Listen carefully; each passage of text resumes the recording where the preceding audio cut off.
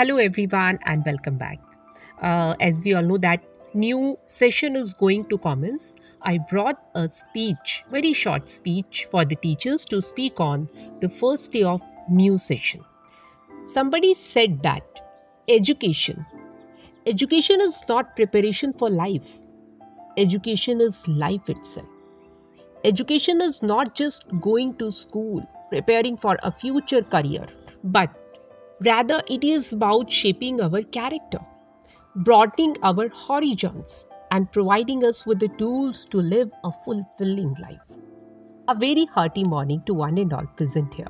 Welcome you all, dear teachers and my dear students.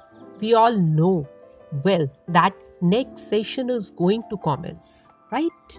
My dear students, education is a lifelong process. See, learning happens all the time, not only in a pre-designated place called the school. It happens in the home too. But the role of schools is to ensure that the education they provide empowers the children. Now you are moving to your next and new classes.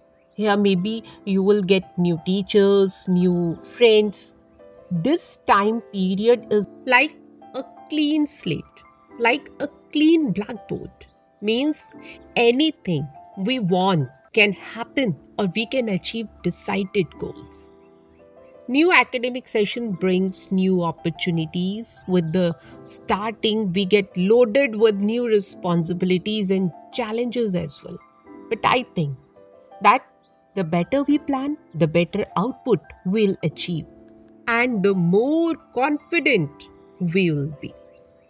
Let us together make the coming session more productive and begin our next classes with a relaxed and cheerful mind.